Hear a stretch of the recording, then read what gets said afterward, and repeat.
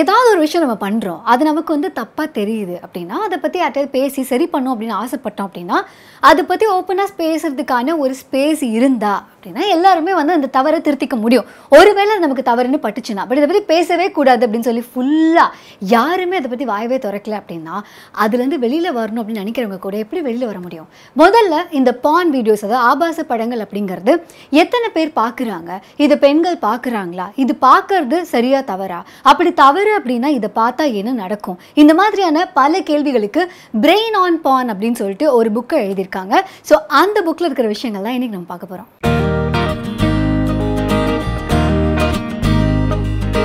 ஆபாச படங்களை பொறுத்த வரைக்கும் முதல்ல எது ஆபாசம் அப்படிங்கிறதுல ஒரு பெரிய கேள்வி இருக்குது. சாதாரணமாக நம்ம திரையரங்கில் போய் பார்க்குற ஒரு சில படங்கள், ரொம்ப பாப்புலரான மூவிஸ் போய் பார்க்கும்போது கூட ஒரு சில இடத்துல ஒரு சில பேருக்கு முகம் சுளிக்கிற மாதிரி இருக்கலாம், ஒரு சில பேருக்கு அது அப்படி இருக்காது, ரொம்ப நார்மலாக இருக்கும், ரொம்ப கேஷுவலாக இருக்கும். ஸோ இது ஒரு டீனேஜர் பார்க்குறாங்க, இல்லை வேற ஒருத்தங்க பார்க்குறாங்க, ப்ராபபிளி யாரோ ஒருத்தங்க வந்து செக்ஷுவல் அவர்ஷன் இருக்குது, அதாவது செக்ஸ் பற்றி எதுவுமே பேசுறதுக்கும் பிடிக்காது, பார்க்கறதுக்கும் பிடிக்காது, அந்த மாதிரி ஒருத்தங்க இருக்காங்க அப்படின்னா அவங்களுக்கு ஸ்லைட்டஸ்ட்டாக ஏதாவது ஒரு ரொமான்டிக்கான ஒரு மொமெண்ட் கூட பயங்கர அவர்ஷன் இருக்கலாம். அப்படிங்கிறதுனால அவங்களுக்கு அது ஆபாசம். ஆனால் ஒரு சில பேருக்கு ஹூ திங்ஸ் செக்ஸுங்கிறது ஒரு நல்ல விஷயம் தானே, ஒரு ரெண்டு பேருக்குள்ளே அது பயங்கரமான ஒரு பரிமாற்றம் தானே அப்படின்னு நினைக்கிறவங்களுக்கு ப்ராபப்ளி இது வந்து ரொம்ப அப்சீனா இல்லாமலேயும் இருக்கலாம். ஸோ முதல்ல ஆபாசம் அப்படிங்கிறது எது ஆபாசம், எதுவும் ஆபாசம் இல்லை அப்படிங்கிறதுக்கான அந்த கேள்விக்கான விடையே தனிநபருக்கு உட்பட்டது அப்படிங்கிறது தான் முதல் விஷயம். பெரும்பாலுமான படங்கள், ரொம்ப பாப்புலராக பெரிய ஹீரோஸ் வச்சு எடுக்கிற படங்கள் எல்லாத்துலேயுமே வந்து பொதுவாக யார் அதிகமாக தேட்டருக்கு வரா? இந்த ஃபேமிலி ஆடியன்ஸ் அதெல்லாம் தாண்டி யார் பாலபிஷேகம் பண்ணுவா, யார் வந்து ஹீரோவுக்கு மாலை போடுவா, இந்த மாதிரி நிறைய இடத்துல வந்து ஆண்களோட ஆதிக்கம் நிறைய இருக்கிறதுனால ஆப்வியஸாக நிறைய இடத்துல டார்கெட் ஆடியன்ஸ் ஆண்களாக மாறிடுறாங்க. ஸோ ஆபாச படங்களை பொறுத்த வரைக்கும் அதுவும் விதிவிலக்கு இல்லை அப்படிங்கிற மாதிரி தான். ஆனால் இது பார்க்கறதுனால நடக்கிற விஷயம் என்ன? இதில் எந்த அளவுக்கு பார்க்கறது நல்லதா? ஃபர்ஸ்ட் நல்லா பார்க்கறது நல்லதா?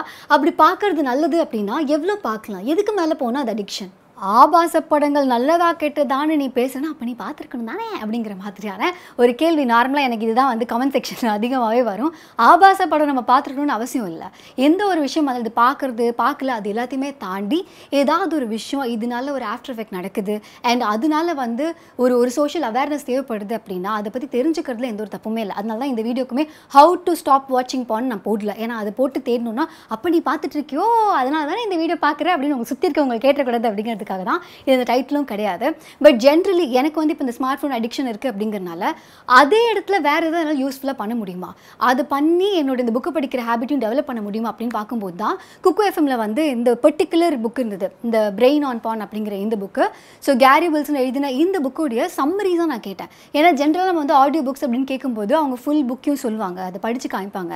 அண்ட் அதை நம்ம கேட்கணும் அப்படின்னா ஆல்மோஸ்ட் ஒரு 4 hours 5 hours நமக்கு தேவைப்படும் இல்லையா. பட் இது ஒரு ஷார்ட் டேர்மில் எனக்கு மிஞ்சி போனால் ஒரு 1 hour கூட எடுக்கல. ஸோ இது ஃபுல்லாக உட்காந்து இந்த புக்கில் என்ன இருக்குது அப்படிங்கிறத ஒருத்தவங்க சம்மரைஸ் பண்ணி சொல்லும்போது இன்னும் கொஞ்சம் இது ஈஸியாக இருந்தது. ஸோ ஒருவேளை எனக்குங்க புக்கு படிக்கணும்னு ஆசை, ஆனால் படித்தா தூக்கம் வருது, இல்லை வந்து ஃபோன் எடுத்தால் டிஸ்ட்ராக்ட் ஆகிடுறேன் அப்படின்னா நீங்களும் வந்து இந்த மாதிரியான விஷயங்கள் ட்ரை பண்ணலாம். ஏன்னா ஒரு ஃபுல் ஆடியோ புக் கேட்கறதுக்கு ஒரு 4 hours 5 hours இருக்கலாம். பட் வந்து ஒரு 10 minutes ஒரு 15 minutes ஒரு புக்கோட சம்மரி கேட்க முடியும் அப்படின்னா இட் குட் பி ஹெல்ப்ஃபுல்லா.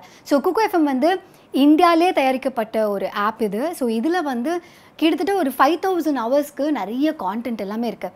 இப்போ வந்து நான் பேசும்போது நிறைய பேர் வந்து சப்டைட்டில்ஸ் போடுறதுக்கு நன்றி, இல்லை வந்து இதே மாதிரி தெலுங்குல பண்ணுவீங்களா அப்படிலாம் கேட்கும்போது எனக்கு பல மொழிகள் தெரியாது. பட் உங்களோட மொழி எதுவாக இருந்தாலும் தெலுங்கோ ஹிந்தியோ இல்லை இந்தியாவில் இருக்க எந்த ரீஜனல் லாங்குவேஜாக இருந்தாலுமே இந்த எல்லா லாங்குவேஜஸ்லையுமே வந்து பல ஆடியோ புக்ஸோடைய சம்மரிஸ், நிறைய நான் ஃபிக்ஷன் கான்டென்ட் நீங்கள் இதில் கேட்டு தெரிஞ்சுக்கலாம். நீங்கள் சொல்கிறீங்க எப்படி நம்புறது அப்படின்னா நான் மட்டும் இல்லை, எல்லாத்துக்குமே வந்து ஆல்மோஸ்ட் ஒரு 4.5 to 5 ரேட்டிங்ஸ் இருக்குது. ஸோ அதை வச்சு கூட இத்தனை பேருக்கு பிடிச்சிருக்கு அப்படின்னா ஏதோ ஒரு நல்ல விஷயம் அதில் இருக்கணுமே அப்படின்னு கூட நீங்கள் போய் ட்ரை பண்ணி பார்க்கலாம். நான் 10 நிமிஷத்தில் இந்த புக்கை கேட்ட மாதிரி நீங்கள் வந்து நிறைய புக்ஸோடைய ஆடியோ சம்மரிஸை நீங்கள் கேட்கலாம், உங்களுக்கு பிடிச்ச மொழியில் கேட்கலாம். வருஷத்துக்கு குக்கு எஃப்எம்ல 399 rupees பே பண்ணீங்க அப்படின்னா ஆனுவல் சப்ஸ்கிரிப்ஷனில் எக்கச்சக்கமான புக்ஸ் கேட்கலாம். ஆனால் இன்னொரு பக்கம் நீங்கள் வந்து புக் ஷோ மூலியமாக வந்து போய் பார்க்க போகிறீங்க அப்படின்னா ஃபர்ஸ்ட் 250 மெம்பர்ஸ்க்கு 50% ஆஃபராக ஆனுவலி 199 rupees பே பண்ணால் போதும்.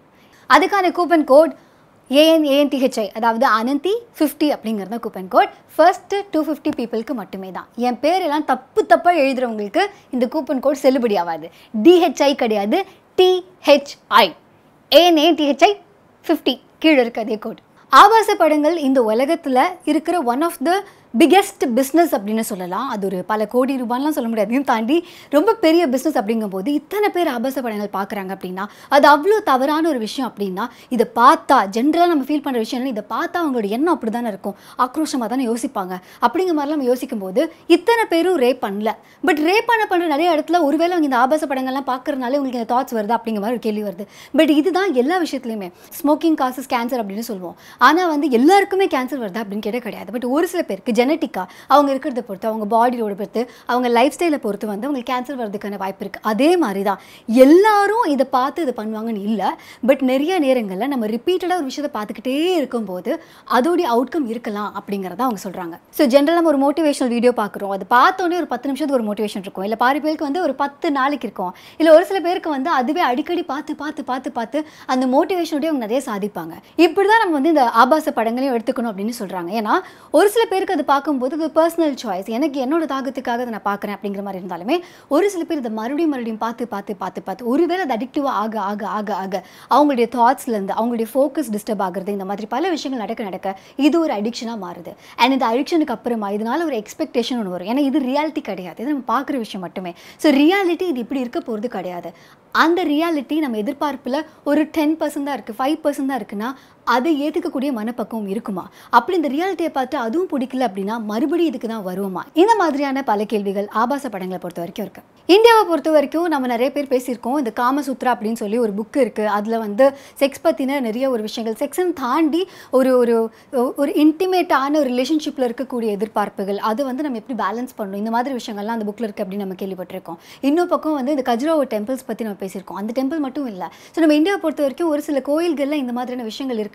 ஃபிசிக்கல் போசஸ் அதெல்லாம் நம்ம பார்த்துருக்கோம். அதுக்கப்புறம் திருவள்ளுவர் இதுக்காகவே வந்து காமத்து பாலே வந்து எழுதியிருக்காரு. ஸோ இது எசென்ஷியலான ஒரு விஷயம்.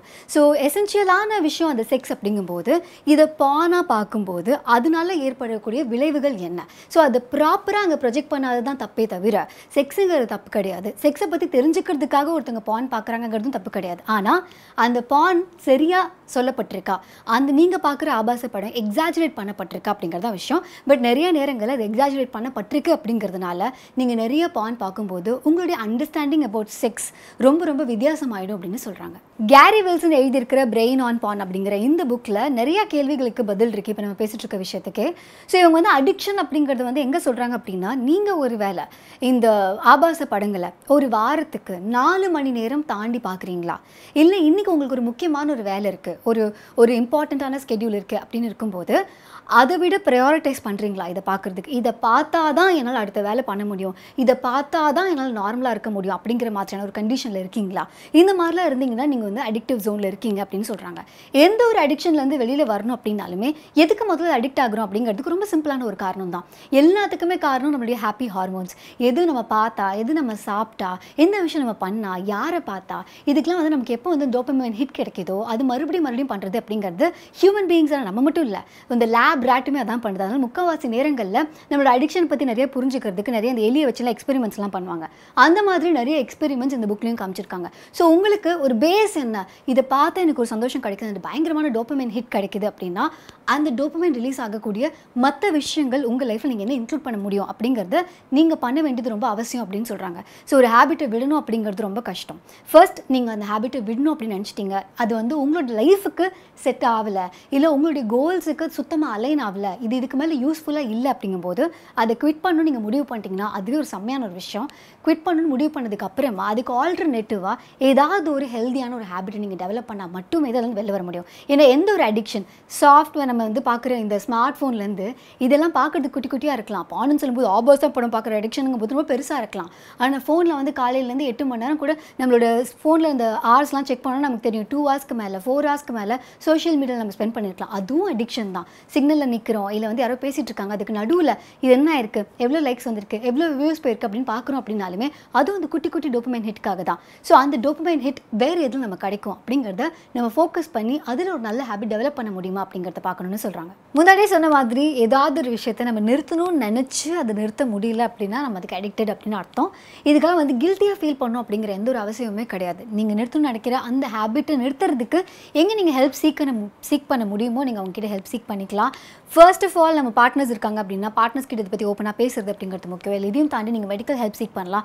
மெடிடேஷன் வந்து ஹெல்ப் பண்ணும் அப்படின்னு சொல்லியிருக்காங்க. ஸோ நீங்கள் முதல்ல உங்கள் ஹேபிட்டை வந்து ரீசெட் பண்ண முடியுமா அப்படிங்கிறத பார்க்கலாம். அதை தாண்டி இதை பண்ண முடியல அப்படிங்கிற பட்சத்தில் கண்டிப்பாக ஒரு எக்ஸ்டர்னல் ஹெல்ப் எடுத்துக்கிறது வந்து தப்பு கிடையாது. இந்த புக்கில் மென்ஷன் பண்ண இன்னொரு விஷயம் வந்து நோ ஃபேப் சேலஞ்ச் அப்படின்னு சொல்லி ஒன்று சொல்லியிருந்தாங்க. ப்ராபப்ளி அதை நீங்கள் வந்து கூகுள் பண்ணி பார்க்கலாம். அதுக்கான ஏதோ வெப்சைட் இருக்கா. ஸோ இந்த மாதிரி நிறைய பேர் குவிட் பண்ணவங்க அவங்களோட டெஸ்டிமோனியல்ஸை வந்து ஷேர் பண்ணியிருக்காங்க. அண்ட் அவங்களுடைய அனுபவத்தை சொல்லும்போது ஓகே நம்ம தனியால் இல்லை, இந்த மாதிரி நிறைய பேர் இருக்காங்க. இன்னொன்று இந்தியாவிலன்னு மட்டும் கிடையாது, உலக அளவில் வந்து இத்தனை பேர் இது இவ்வளோ பெரிய இண்டஸ்ட்ரியாக இருக்குது அப்படின்னா யூஆர் நாட் அலோன். நிறைய பேர் பார்க்குறாங்க. ஆனால் இதில் எவ்வளோ பேர் அடிக்ட் ஆகிருக்காங்க, அதுலேருந்து வெளில வரணும்னு ட்ரை பண்ணுறாங்க அப்படிங்கிறது தான் முக்கியம். So if your one of the people நான் வெளியில் வரணும்னு ஆசைப்படுறேன் அப்படின்னா அதுக்கான ஸ்டெப்ஸை நீங்கள் தைரியமாக எடுக்கலாம். And also it's nothing wrong. But அதையும் தாண்டி இவ்வளோ அடிக்டாக இருக்குன்னு நான் ஒரு மிருகமாச்சு அந்த மாதிரிலாம் நீங்கள் ஃபீல் பண்ணணும்னு அவசியம் இல்லை. நம்மன்னு கிடையாது, எந்த ஒரு உயிரினமாக இருந்தாலுமே அதுக்கு வந்து ஏதோ ஒரு விஷயம் வந்து ஒரு டோபமைன் ஹிட் கொடுக்குது, அதுக்கு ஒரு ஹாப்பினஸை கொடுக்குது அப்படின்னா அது மறுபடியும் தேடி போகிறது அப்படிங்கிறது ரொம்ப நேச்சுரலான ஒரு விஷயம் தான். பட் என்ன நம்மளால் அதை ரியலைஸ் பண்ண முடியும், நம்ம ஒரு லேப் ரேட் கிடையாது, நம்ம ஒரு ஹியூமன் பீயிங் அப்படிங்கிறதுனால நம்ம நினச்சா இந்த மொமெண்ட்டில் எவ்வளோ நாளைக்கு உயிரோடு இருக்கும், உயிரோடு இருக்கிற வரைக்கும் நம்ம எதை வேணாலும் மாற்றலாம். ஸோ எந்த ஒரு ஹேபிட்டாக இருந்தாலும் கில்ட் இல்லாமல் கண்டிப்பாக மாற்ற முடியும். கேரி வில்சன் எழுதியிருக்கிற இந்த புக் பிரெயின் ஆன் பான் அப்படிங்கிற இந்த புக்கை நீங்கள் வாங்கி படிக்கலாம். அல்லது இப்போ நான் கேட்ட மாதிரி நீங்களும் கேட்கணும்னு ஆசைப்பட்டீங்கன்னா குக்கு எஃப்எம்ல இது கேட்டதுக்கான லிங்க் இருக்குது. ஸோ இந்த புக்கான லிங்க்கையும் நீங்கள் கேட்கலாம். ஸோ இந்த வீடியோ உங்களுக்கு பிடிச்சிருந்தது அப்படின்னா லைக் பண்ணுங்கள், கமெண்ட் பண்ணுங்கள், ஷேர் பண்ணுங்கள். த புக் ஷோக்கு சப்ஸ்கிரைப் பண்ணுங்கள். RJ Ananthi ஆகிய என்ன ஃபேஸ்புக், இன்ஸ்டாகிராம், ட்விட்டர் மாதிரி நீங்கள் ஃபாலோ பண்ணலாம். அதே மாதிரி the book ஷோவையும் Facebook, Instagram, Twitter மாதிரி நீங்கள் ஃபாலோ பண்ணலாம். ஆமாம், இந்த வீடியோ நாங்கள் யூடியூப்ல பார்த்துட்டு இருந்தால் பின்னாடி இருந்து யாராவது பார்த்தாங்க என்னை பற்றி என்ன நினைப்பாங்க அந்த மாதிரி உங்களுக்கு தோணலாம். ஸோ அதனால் நீங்கள் வந்து ஆடியோ மட்டும் கேட்டால் போதும் அப்படின்னா த புக் ஷோடைய பாட்காஸ்ட் எக்ஸ்க்ளூசிவாக வந்து ஸ்பாட்டிஃபைல இருக்குது. அதுக்கான லிங்க்கும் கீழே இருக்குது. இன்னும் நிறைய புக்ஸ் இதே மாதிரியே நம்மளை வந்து எஜுகேட் பண்ணுறதுக்கு நிறைய புக்ஸ் இருக்குது. இல்லை என்டர்டெய்னிங்கான பல புக்ஸ் நீங்கள் எக்ஸ்ப்ளோர் பண்ணோம் அப்படின்னா குட்ரீட்ஸ் இந்த மாதிரி நிறைய புக்ஸ் இருக்குது. ரீசெண்டாக இப்போ வந்து 2 நாள் பேக் டு பேக் 2 புக் முடிச்சேன். அதை நான் அப்டேட் பண்ணியிருக்கேன் குட்ரீட்ஸில். ஸோ நான் அங்கேயே வந்து இந்த மாதிரிலாம் புக்கு முடிச்சதை அப்புறம் புக்கு படிச்சுட்டு இருக்கிறதுலாம் அப்டேட் பண்ணிட்டே இருப்பேன். அதுக்கான லிங்க்கும் கீழே இருக்குது. ரொம்ப நாளைக்கு முன்னாடி எனக்கு ஒரு மெயில் வந்திருந்தது. அதில் வந்து ஒரு பர்சன் வந்து இதை பற்றி எனக்கு ரொம்ப தெளிவாக எழுதியிருந்தாங்க. இந்த மாதிரி நான் வந்து பயங்கர அடிக்டிவாக இருக்கேன், நிறைய பான் இது பார்க்குறேன், எனக்கு எப்போ பார்த்து அவங்க செக்ஷுவல் தாட்ஸ் தான் இருக்குது, இதுலேருந்து எனக்கு எப்படி வெளில வருதுன்னு தெரியல அக்கா அப்படின்னு சொல்லி அனுப்பியிருந்தாங்க. இனிஷியலி நிறைய அப்யூசிவ் மெயிலாம் வரும்போது இதுவும் இனிஷியலாக நான் அப்படி தான் பார்த்தேன், யாரும் இப்படி தான் அனுப்பியிருக்காங்க அப்படின்னு சொல்லிட்டு. பட் அதுக்கப்புறம் I understood someone is opening up about something that is very very personal அப்படின்னு எனக்கு தோணுச்சு. அதுக்கப்புறம் தான் எனக்கு ஃபீல் பண்ணேன் ப்ராபப்ளி நிறைய பேர் இந்த மாதிரி இருக்கலாம். அவங்க இந்த மாதிரி ஹெல்ப் சீக் பண்ணுறது தப்பே கிடையாது. கரெக்டான பீப்புள் கிட்ட கேட்டோம் அப்படின்னா ப்ராப்பரான ஒரு கைடன்ஸ் இது கிடைக்கலாம். ஸோ அதனால நீங்களும் என்கிட்ட வேறு ஏதாவது, ஏன்னா இதுக்கு நான் ப்ராப்பரான சொல்யூஷன் கொடுக்க முடியாது. But if you want to share something else rjananthi@thebookshop.in அப்படிங்கிற மெயில் ஐடிக்கு நீங்கள் மெயில் அனுப்பலாம். பாய்.